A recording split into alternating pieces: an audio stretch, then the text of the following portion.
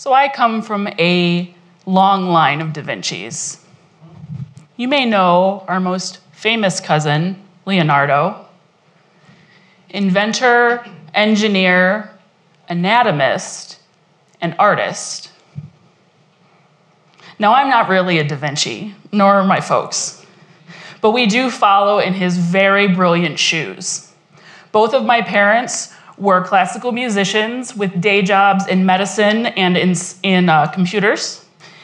And my siblings are a photographer, printer, biologist, and a carpenter thespian, respectively. So when I showed an interest, an obsession with drawing and painting when I was a kid, I knew it's what I wanted to do for the rest of my life. Now, my parents were reasonable parents, and they really wanted me to concentrate on studying, of course, but all I really wanted to do was draw cats, horses, and most especially, the beautiful people and their dreamy eyes in the Teen Beat magazines, right? So why did I want to do this? Why was the eye so important to me, even as a kid? Well, I was a really awkward kid. I was bullied a lot, and I had a really hard time connecting with my peers. Even as teenage humans, I think we have a desire to be understood and to connect with other people. So when I came out as an artistic person, I thought, I'd found my language. I had my anchor, even if my social problems persisted. The old adage that the eyes are the window to the soul. Well, I thought that maybe if I drew them, I might understand my peers more. What I realized is that not only this extended far beyond the eye, if I wanted to understand anything, the best thing for me to do was to draw it. So much like Maximilian, who's 16 now, who you just met, when I was 16, I found myself in my first anatomy class. I was dissecting sharks and mud puppies and turtles and creating a lot of lab reports. And what I realized is that I could use my love for drawing to understand what I was learning, so I began illustrating my lab reports. I actually found this. It was amazing. 1991. And my teacher noticed, much like Maximilian's teacher, and she said, you know what? All those drawings and images in your textbooks? People do that for a job. That's a job. And I thought, what? That's a job? That real people do? They take their artistic skill and their love for the natural environment and they combine them. It's just like me and my love for the eye. So that was it. And I set my sights on a career illustrating science. And in 10 years, I did it. I made my way through art and graduate school and became a bona fide illustrator of science. So now, when I draw the eye, not only do I appreciate it artistically, but also from a scientific perspective. And what could be more perfect than something like that for me? Well, a PhD, of course. So in 2012, I successfully defended my dissertation at Wayne State in the eye, and I actualized the words of my anatomy teacher from high school. These are just 3 of the textbooks that contain my drawings. It's my real job. So I'm taking all of this understanding of anatomy and science, and I'm now applying it to my fine art, where I'm still drawing the eye. But now, I know what just beyond your vantage point makes the eyelids look the way they do,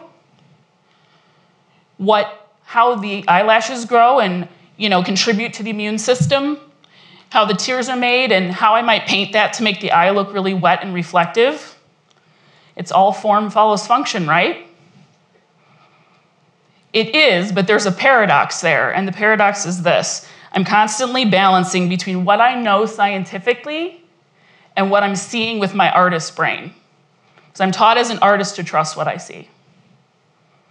So if I want to draw something like this, which I did 2 days ago, I need to start here. Now, as an anatomist, this is a really weird use of color on the right. And the detail is super loose. So, at this stage of a drawing, I'm constantly fighting with myself, and my need for detail gets really twitchy. but I have to have faith that it'll work out in the end. The other thing I have to keep in mind is that I can't take my very, very familiar subject for granted. My scientist self will pop in and say, when you go through embryology, even the tiniest changes can create gigantic differences in the adult. And we see tremendous diversity in the eye, even in the eyes of the same individual. So people always often think that art and science are very different. And I'm here to say that they're actually really similar in my mind. So they both require a lot of expertise and precision and even creativity and a lot of trial and error. So as a scientist, I might do an experiment and the results might be not what I expect. It might be really challenging. And as an artist, I can be faced with similar challenges. So this piece is 4 by 8 feet. Everything I'd done up to this point, I could pretty much fit in my pocket. So how would I even begin to draw this, right? That's challenge number 1. Challenge number 2 is, how do I buy a frame for this? I can't go to Michael's and buy a frame. So all of the stuff that you see there in the framing of this piece was from Lowe's. So challenges and solutions, creativity. Oh, I forgot that part. That's my hand and the drawing. So the most important thing to me that blends makes art and science similar is that they both can elicit a tremendous sense of awe and wonder in the viewer. Sure, it's because of the great diversity and beauty we see in front of us, but also it's because we know that we have so much left to learn.